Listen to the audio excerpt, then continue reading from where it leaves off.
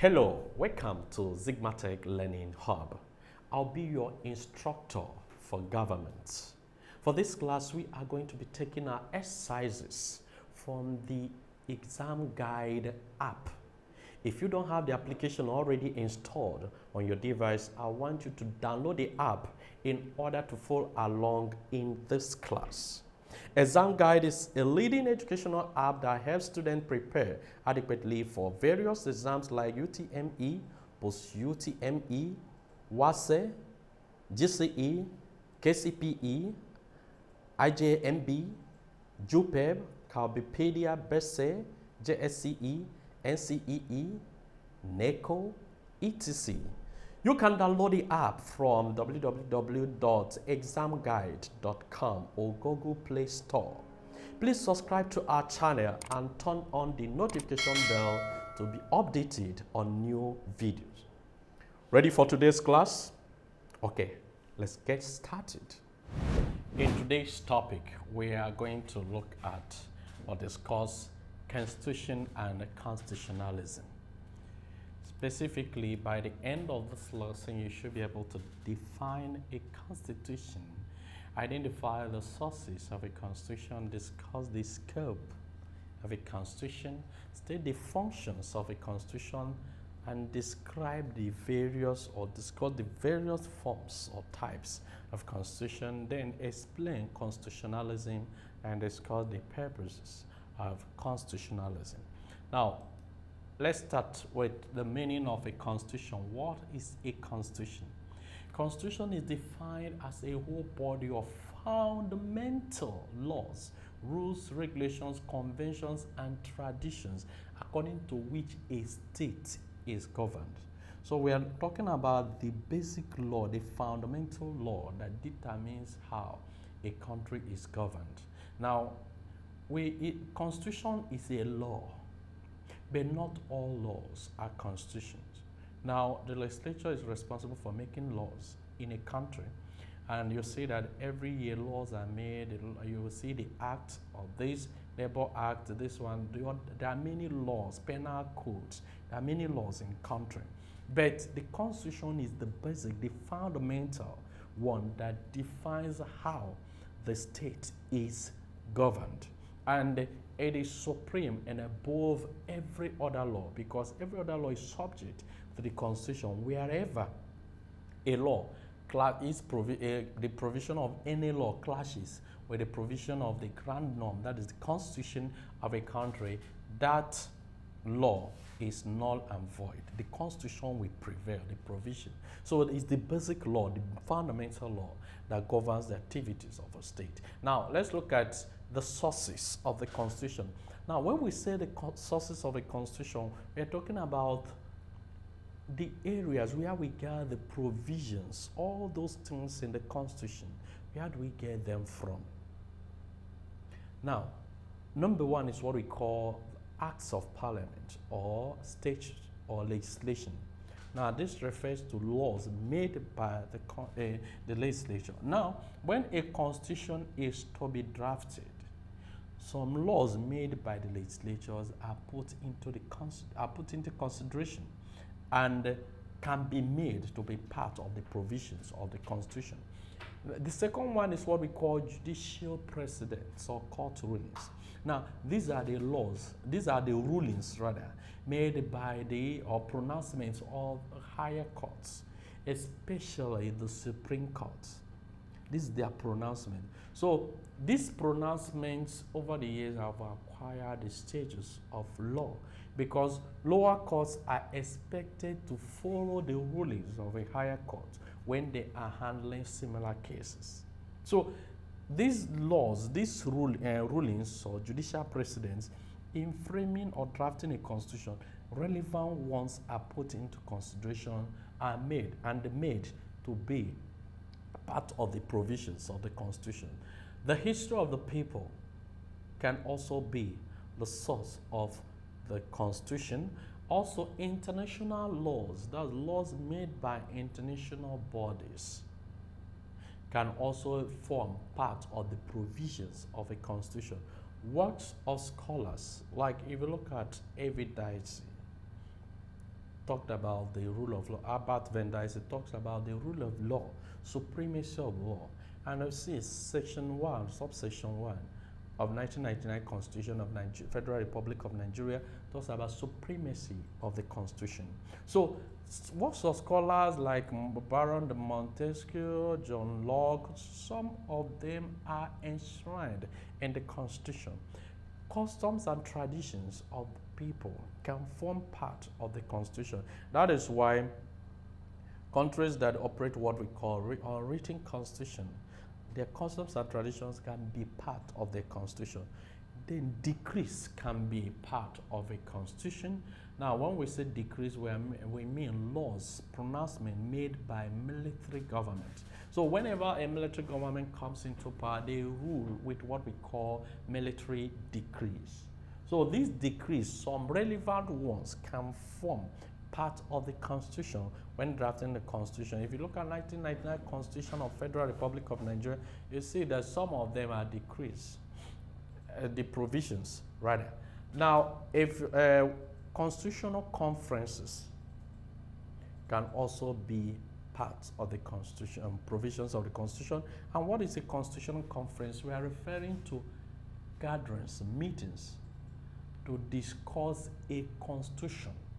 Now, the agreements in that meeting can be part of a constitution.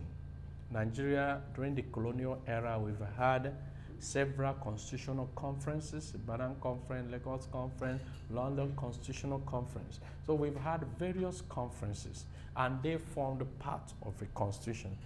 Also, past constitutions, example, in Nigeria, our current constitution, 1999 Constitution of Federal Republic of Nigeria as amended, actually drew some of its provisions from 1979 Constitution. So whenever a constitution is made, reference is made on the previous constitution. Those ones that are relevant can be made to be part of the constitution. Even the past constitution can be outside the country, constitution from other countries. So those ones that are relevant can be made to be part of the constitution of a country. So these are the sources from which a nation derives the provisions of its constitution. Now, let's look at the scope, the areas covered by the constitution. Now, in the constitution, you always see what we call the preamble stating the objectives of the state. That's why it starts with, the preamble will always start with, we, the people of this. So it will state the provision of the constitution. Now, in the Constitution, you also see the structure of government and the powers allotted to each arm of government. You also see in the Constitution, it will cover the party system to be operated in the country, whether one-party system, multi-party, two-party system, you see it. You also see in the Constitution the fundamental human rights of citizens of that country. You also see the Constitution covering the system of government to be operated, whether parliamentary or presidential, whether unitary or federal. You also see some of the major governmental institutions and establishment. You see them, the methods of how revenue allocation, that is how to share the revenue of the state, is also in the Constitution. The measures and procedures for the amendment of the Constitution is also part of the Constitution. Now, let's look at the functions or importance of a constitution. Why do we have a constitution? Why is it important that every nation must keep a constitution? One, it stimulates what we call the modus operandi that of the government. That is how the government will operate. The mode of operation of government is stipulated by the constitution. It also stipulates the ideological direction of the state and the government. The constitution stipulates how the government can be changed, the process and methods of changing the government, the electoral system. You see also the arms of government. It names the arms of government and designates them with functions, with the appropriate functions. Because that is why it is in the Constitution that you can see their powers and know when abuse of power or encroachment of power on another organ's power comes in. You see it in the Constitution, And also, it sets as a limit to the powers of the government because it specifies their powers and therefore places limitations, ensuring that no arm of government will go beyond the powers allotted to it by the Constitution. The Constitution also serves as a symbol of nationhood and sovereignty. It serves as a symbol of a nation and also showing that the country is a sovereign state. It stipulates the party system to be operated on the state. The Constitution protects, is a way, the major way to protect human rights. It protects human rights by stipulating the human rights in the Constitution, and a violation of this right becomes a violation of the Constitution of the land. It promotes the rule of law because you can't talk about the supremacy of law without talking about supremacy of the Constitution of the country. Then it promotes democracy because it's in line with democratic principles that a state must be governed according to stipulated rules and regulations laid down and made by the people of that state. So these are the importance and functions served by the Constitution. Now let's look at the types of Constitution. We have different types of Constitution. Now let's take each one. Now before we talk about the types, now let me tell you, we have what we call constitutions based on the codification or documentation. We have constitutions based on what we call amendment procedures. We have constitution based on relationship between levels of government. Now, this is how we can classify constitution. But based on this classification, now let's look at the types of constitution. Now, we have what we call a written constitution. And what is a written constitution? Now, this is a constitution that has its provisions codified in a single document. So you take a document and you see the Constitution in that document. Example, the Constitution of Federal Republic of Nigeria is the 1999 Constitution is a written constitution. You can hold it as a book. If you buy, and you can see it in bookshops, even you can see it as an app. So you can hold it. It's in a single document. That is written constitution. It's not primarily that it is written or typed. No, it is because the provisions, what we call this constitution, can, or all the provisions of this constitution can be found in one book that is available for everybody. Now, let's look at the features of a written constitution. One, provisions are in a single document, all. Two, it's usually federal in nature. It's usually a federal constitution because such constitution usually shares powers among levels of government.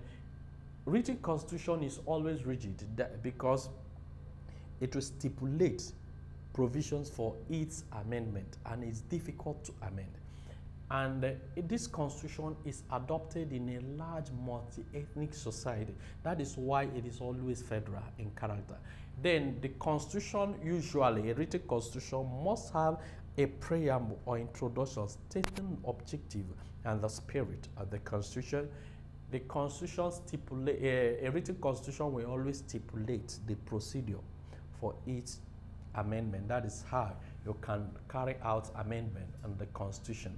Now let's look at the merits. Why will some countries adopt a written constitution? Now, you can see one, it is simple to understand as it is in a single document. It's simple to understand it because it's a single document, then it is easily available. Nigerian Constitution, US Constitution, Indian Constitution, you can, in Nigeria, you can get our constitution from bookshops. You can download it as an app. You can download it as a PDF file. So it's easily available and accessible. Now, it is easily referenced because it is clearly documented. You can say, okay, refer to section 1, subsection this, of this constitution. So it is easily referenced. When one violates the constitution, we state it. This is the area, or even in interpretation, it is easy to reference a provision of a constitution because it is well and clearly documented in chapters, in sections. Also, you have it prevents dictatorial tendencies and arbitrary rule. because it stipulates the arms of government and their powers, and the citizens and people are aware of the Constitution. They know the provisions of the Constitution. They can easily reference it whenever the government abuses its power. And also, because it is difficult to amend, the government cannot always do what? Manipulate it or try to amend it in its own selfish interest. Also, the interpretation of such constitution does not pose much difficulty because it is clearly documented. Also, it caters for divergences and ethnic diversities because it is federal in character. It allows for adequate consultation before it is amended. Such constitution, because it is difficult to amend, it stipulates the procedure, therefore it allows for adequate consultation. It protects human rights. This is the best to protect human rights because people can easily know their right because it is in a document that can be easily available to the people. Now, it reduces clash of functions of the arms of government. Reduces the clash of functions because the Constitution defines the powers of each arm of government, which reduces clash because each one will know its function that is clearly stated in that document called the Constitution. Now, let's look at the problems. Let's look at the disadvantages of a written constitution. One, it cannot address emergencies since it is rigid, difficult to amend. So when there is a case of emergency, then it cannot easily address it, especially emergencies that require constitutional amendment. Also, it works better in a heterogeneous society. It's not really essential in a homogeneous society that we practice a unitary state, a unitary system of government that does not require its constitution to be in one document. It can create double loyalty due to levels of government. You have the federal, you have the state government. So it creates double loyalties in the citizens because they are loyal to different levels of government. It is difficult to interpret some clauses because of the technicality and the terms used in actually codifying this document. Also, the clauses of the Constitution. Also, it makes the judiciary too powerful because that's the final arbiter in interpretation of the Constitution. It's only the judiciary that can interpret the provisions of the Constitution, so it makes it powerful. It is difficult to amend. It's also a problem on its own. Now, it is not easily understood by ordinary citizens because of the language of coding the Constitution. Now, let's look at another type of constitution. Remember, we're talking about constitutions based on the codification, the documentation. We have what we call the unwritten constitution. Now, what do we mean by an unwritten constitution? Now, this is a type of constitution that the provisions are not found in a single document. So, we're not trying to say, we're not saying that it is not documented, but the provisions are not in a single document. You see, in such constitution, you see many things serve as the constitution. The conventions of the people, acceptable practices, their traditions form part of the constitution, their history forms part of the constitution, laws made by the legislature forms part of the constitution, judicial precedents form part of the constitution. So you see, many documents form part of the constitution. So it is not in one single document. Rather, it's found in different documents and can have different ways of referencing it. Now, let's look at the features of an unwritten constitution. Now, the provisions, like we've said, are not in a document, rather in different documents. Two, it's flexible, in the sense that it is easy to amend. It does not require stringent or difficult procedures or processes before you can effect amendment on them. Also, it's unitary, in the sense that this constitution usually concentrates governmental powers in one single authority. Also, it is adopted in a small homogeneous state or society because it is unitary in character, which is usually adopted in small societies. Then, customs, traditions, and conventions are usually applied in this constitution. Now let's look at the merits. One, it is easy to amend, so it's a merit on its own. It's not difficult when the amendment need arises. Also, it brings political unity in a unitary state, since it provides for a unitary system of government that concentrates governmental powers in one authority, and therefore we don't have levels of government. So it brings political unity among citizens of a state. It can address emergencies. Why do we say can address emergencies? Because the constitution is easy to amend. So in case of any emergency, you can easily amend this constitution. Then there is no double loyalty in this constitution, because governmental powers are concentrated in one authority, recognizes only one level of authority, which the citizens owe their loyalty to that level, only that level of government. Then the judiciary is not too powerful. Here we talk about the legislature being very powerful, because that's the source of authority in the state, because any law they make stands and they can amend it any day, anytime. Now, let's look at the demerits. There could be conflict. It could be conflicting since it is not in a single document. So you can have different documents saying different things. It cannot be easily referenced or consulted. You can't cite it easily because it's not clearly arranged in one document. Then it encourages arbitrary rule.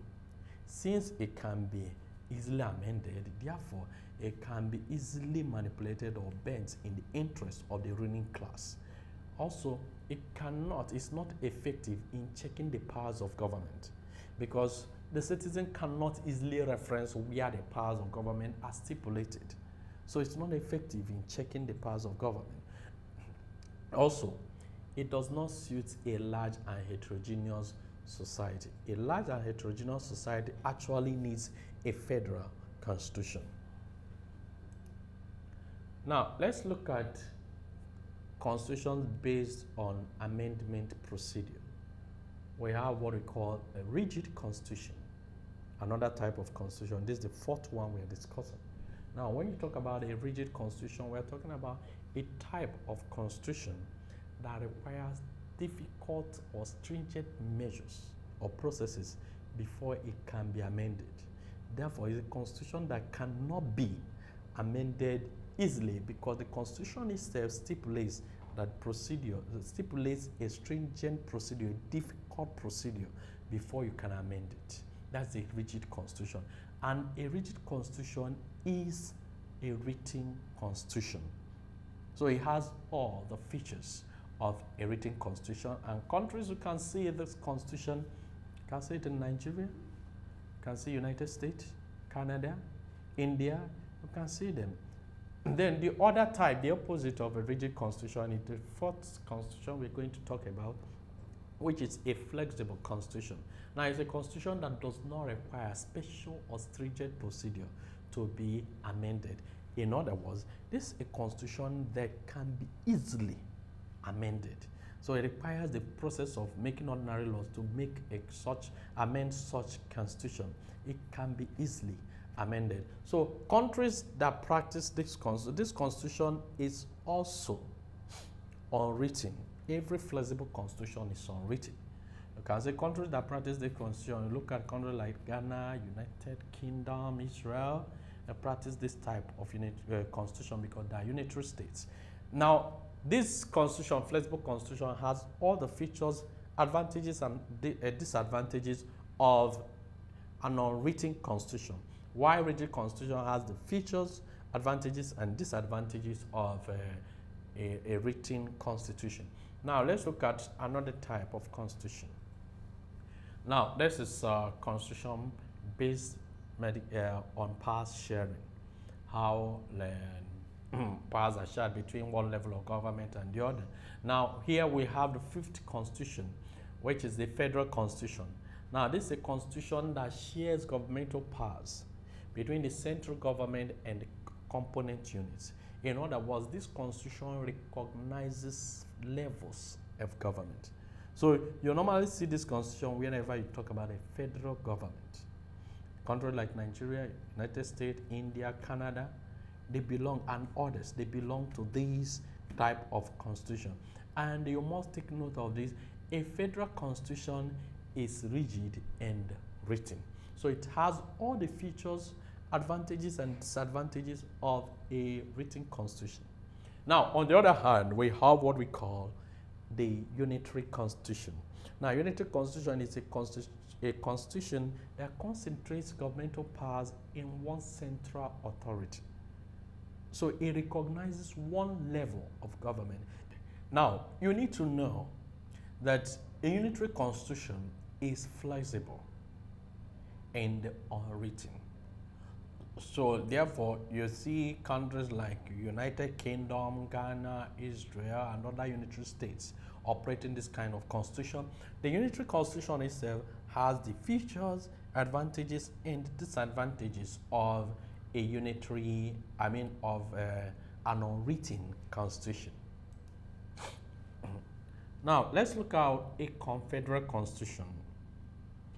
Now, when we talk about this is the seventh type of constitution we are talking about.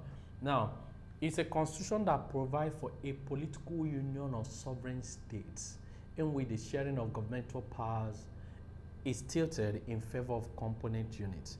So, in a confederal state, you see, is a union of sovereign states in which the component units that make up such union retain their sovereignty and independence and can easily pull out of the union. So a constitution that establishes such kind of union is what we call a confederal constitution.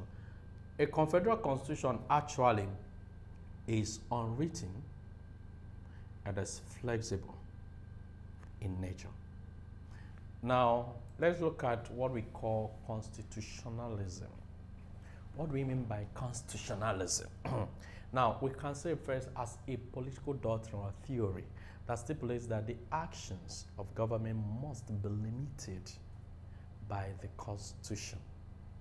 So it's a limited government according to the Constitution. It is also defined as adherence to the constitutional provisions and principles by government. So it means it is a theory, is an ideology that stipulates that every government is under the Constitution and must operate according to the provisions of the Constitution. So Constitution itself is fundamental laws, rules, and regulations by which a government, by which a state is governed. While constitutionalism is implementation, strict adherence to the provisions of this constitution in the conduct and activities of the government. Now, why do we talk about constitutionalism? What purpose does it have? One, constitutionalism, that adherence to the provisions of the constitution by the government, promotes the rule of law.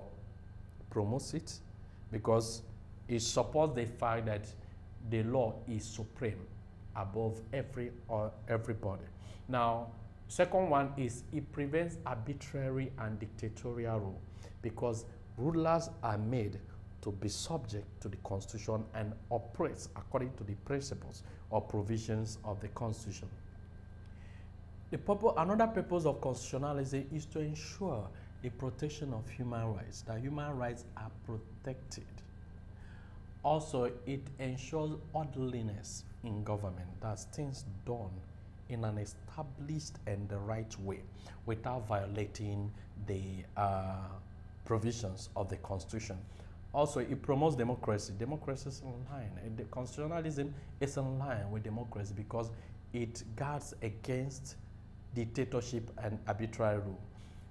Constitutionalism promotes supremacy of the Constitution. That's the Constitution being the highest authority in the land, and also it limits the powers of the government, ensuring that no government will abuse its power and be more powerful. Now, let's take a practice on our exam guide, SSCE, based on the topic Constitution and Constitutionalism. We click at random for year. Our topic of interest, of course, we select the constitutions. That's what we are selecting, Constitution.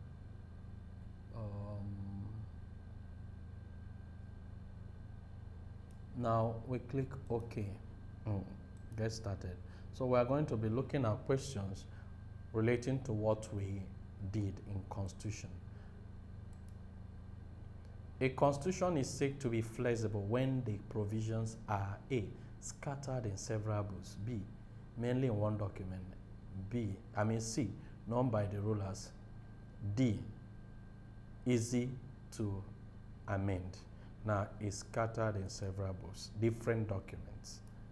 Now, a constitution that requires an absolute majority of members of the parliament to be amended, absolute majority.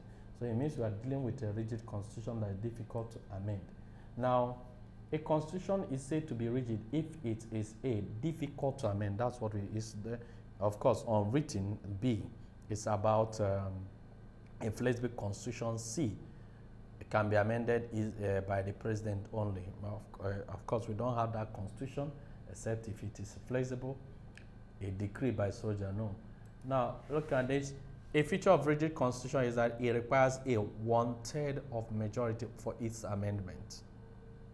B, the votes of the electorate for its amendment.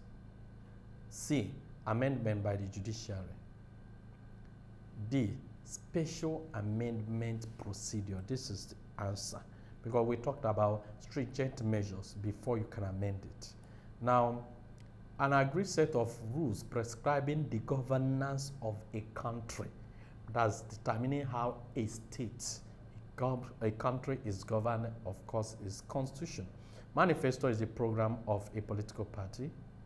Charter is not really a constitution, it's an agreement between states. So Hansard is not also part of it.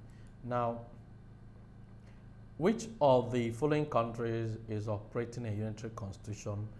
Great Britain is the main country. Canada is federal. America is federal. Nigeria is a federal constitution. Now, right to rule based on, okay, it is not on constitution. A constitution is important because it A, describes the laws and admonishes obedience. B, teaches moral values of the society. C, serves as a source of conflict in the society. D, prescribes rules for those who govern. That is how they will govern. Very good. Thank you for participating in today's class. You can practice more questions using the ExamGuide app. The app scores and gives a detailed explanation of all questions at the end of your practice tests. You can learn a particular topic of interest with different modes like study mode, mark mode, and the practice mode. It also has other features that make learning fun. It is a must for all serious students. Download from www.examguide.com if you don't have it yet. See you in the next class. Don't forget to subscribe to our channel, hit the notification bell, and share the video.